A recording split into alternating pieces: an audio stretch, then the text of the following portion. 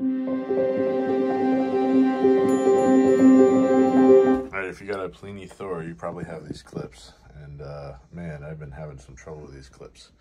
So they hook right over, if you can see right on the end there, they hook just on that little tiny end.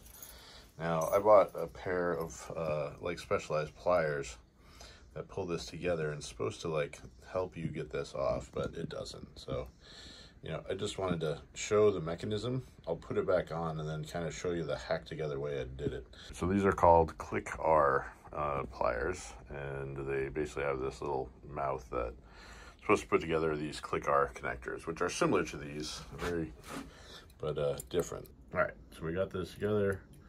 We're gonna grab one side, we're gonna grab the other and pinch it together. And this top little part is gonna click together eventually once I get enough force in there. And I can't do it with one hand, but you get the idea. You basically grab the bottom side, you grab this top side, and you pull it together until that top part clicks. So that's the connector. Now I grabbed one of these screwdrivers, little flathead screwdriver, and I shoved it in.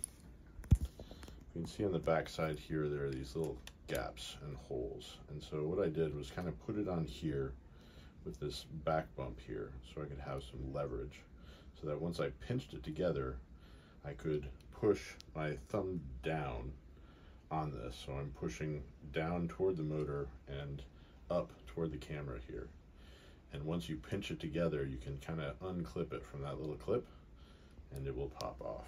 So I got it apart. Hopefully you can see the mechanism there. It's just that little thing that's sticking out right at the edge here.